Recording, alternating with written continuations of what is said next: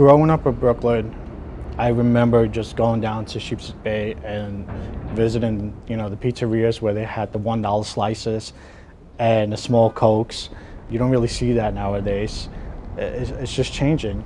We're starting to see a lot of condominium buildings sprouting up throughout the area. People want to live in the neighborhood. It's proximity to transportation, it's proximity to the beach, the nightlife scene.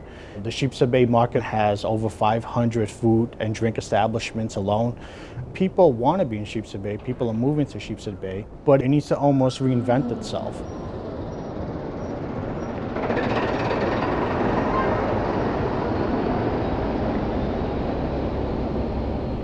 Sheepshead Bay is going to look beautiful. And I think this neighborhood starts to be discovered because the price of the condos is still good. When I started over here, the business, I realized that they can buy a land in a reasonable price. And I always thought it's under market. It really should be more expensive. It was $450 a square foot. Now it's up to $750 a square foot. And besides, Brooklyn is booming all over. Only lately, city people, they start to move in, they're discovering there's a beach close by, they're discovering the neighborhood. Before this used to be in old buildings, but in the last few years, if you look at the Manhattan Beach, you look at Ocean Avenue, you look at Amos Avenue, you see a new building coming up, and it's more luxury buildings. It's more appealing. Maybe I think they need to give more attention to the commercial part. As a developer, it's very hard to find a place to do a commercial. Residential developers want to say, we don't need more office space out there. I disagree.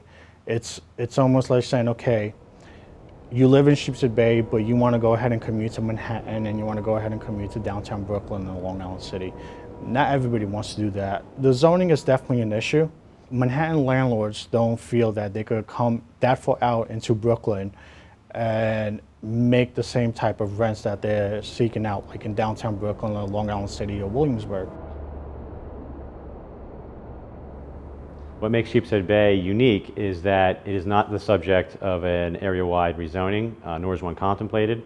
So there is tremendous pent-up demand for quality rental housing. It's close to the ocean, and no one has really focused on that amenity of southern Brooklyn before. This was a vacant site when we acquired it. It was a surface parking lot, essentially. There are very few sites like that. You could certainly tear something down and build bigger if the zoning encouraged that, but I think zoning will be an impediment to do a lot more of this. There won't be a lot more until the rezoning happens, which may be a while. 91% of the submarket is zoned for residential use. Less than 5% of the submarket is zoned for commercial use. There's a lot of demand for office space, but there's not that much supply. So we're looking at about 5 to 6 million square feet of office space that's needed in Sheepshead Bay, and we only have around 3.5 million. Commercial real estate in the area has been slow, even though the demand is out there. Medical office spaces are currently leased out of houses, believe it or not. You would think that they would prefer to be in professional office buildings. Legal teams, consultant teams, accounting firms, they're leasing out of retail spaces. We're talking about tenants less than 10,000 square feet, small teams, small firms. They just want professional use, and the space is not out there. Manhattan developers don't want to come out there and deal with 7,500 square feet tenants. The developer that's going to consistently start building office buildings out there, Class A or Class B, they're going to profit from this in the long run. This whole market is consistently and gradually improving on its own. Even if Manhattan developers tend not to go into this market at the rate that they should be, I think the market is going to still be one of the best submarkets in Brooklyn and overall one of the best neighborhoods in New York City.